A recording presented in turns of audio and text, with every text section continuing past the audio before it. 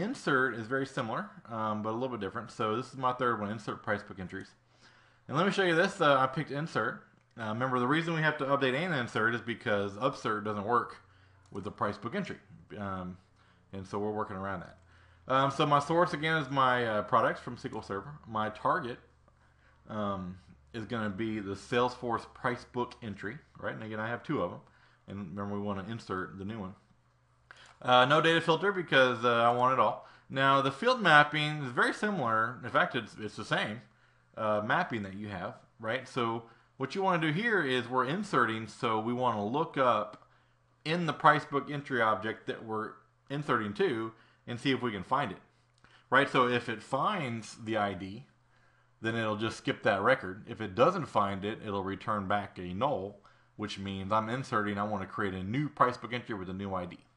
So this is kind of cool because it allows you to, remember we did an update and the ones that weren't there, it just skipped them. And now we're doing an insert and the ones that are there, it just skips them. Right, so we're going to see all this in action. That's a pretty cool thing.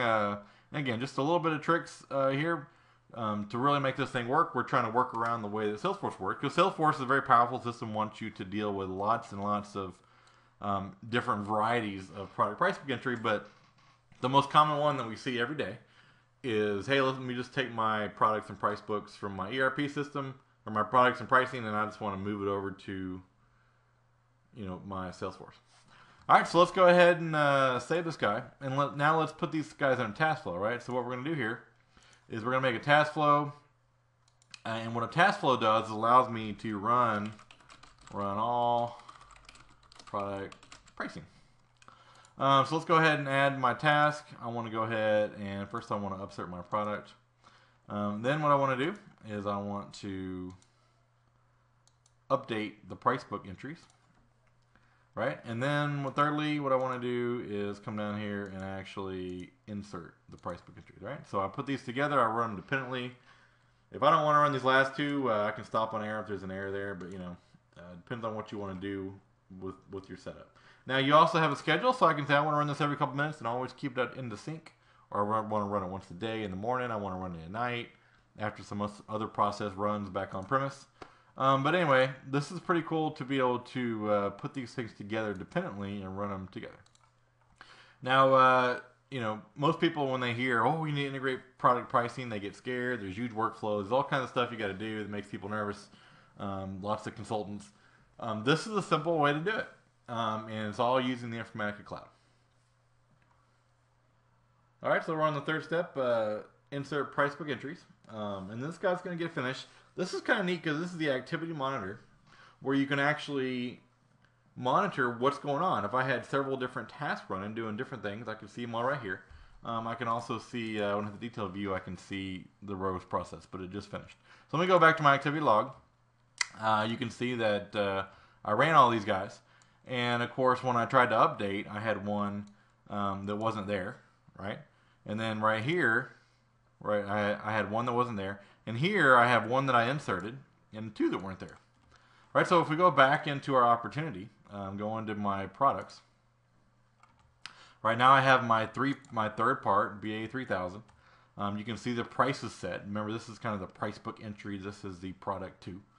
And this is how it works. Now, if I wanted to go back and be more creative, if you take a look, if I go back to my product 1, right, you can see he has a price at $10. Remember, but I already put that on a previous opportunity, my first deal, right? So he's $10 and he's $10. So let's go ahead and change that. So, inflation or whatever, we have to raise prices sometimes or lower them or whatever's going on. So let's go back in our ERP system. Let's say, well, this guy is actually now $15, right? And so what we expect to happen is it's going to update the product and pricing for new deals that we do, but the existing deal should remain unmodified. All right, which is this one existing deal right here. So let's go ahead and run our same scenario again. Let's go into our configuration and our task flow. And let's go ahead and run this scenario as well.